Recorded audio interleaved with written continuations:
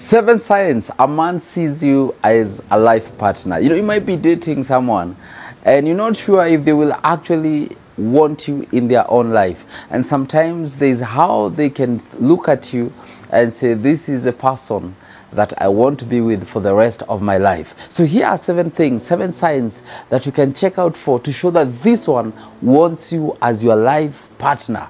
Number 1, he integrates you into his life. You notice that when he's talking about the things that he wants to do in life, he talks about you and him.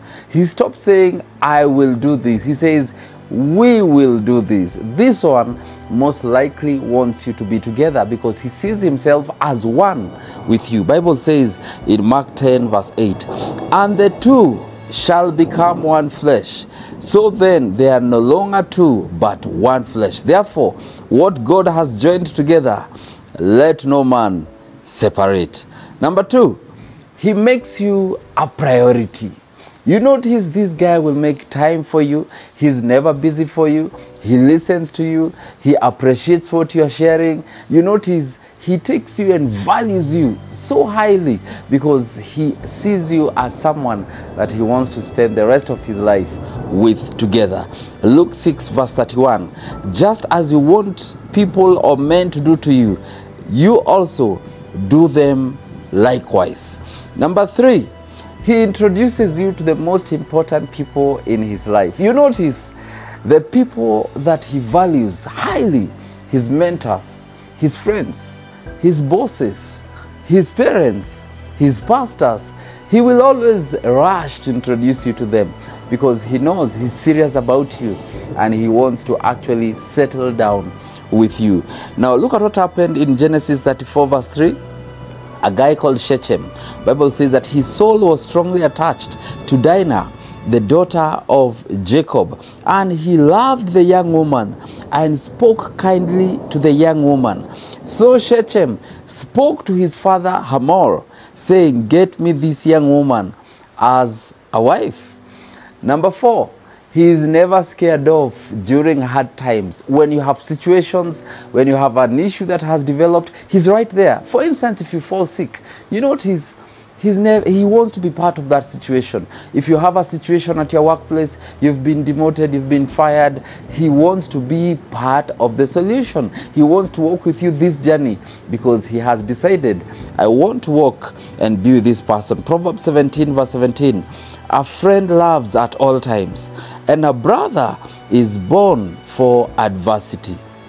Number 5, he forgives very easily. Because we will do things, we'll offend each other. But he's quick to forgive because he does not want to carry the offense. He does not want the two of you to be disintegrated because of the challenges that are happening, because of the differences that you have together. So he forgives pretty fast because he wants the two of you to continue the relationship. Colossians 3 verse 13, it says, bear with each other and forgive one another.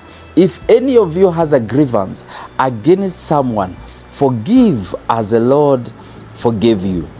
Number 6, he's open, he's vulnerable, he's honest about himself. If you ever see a man who is honest and real and is willing to share his weaknesses with you, this is someone that has decided, I want this person to know me.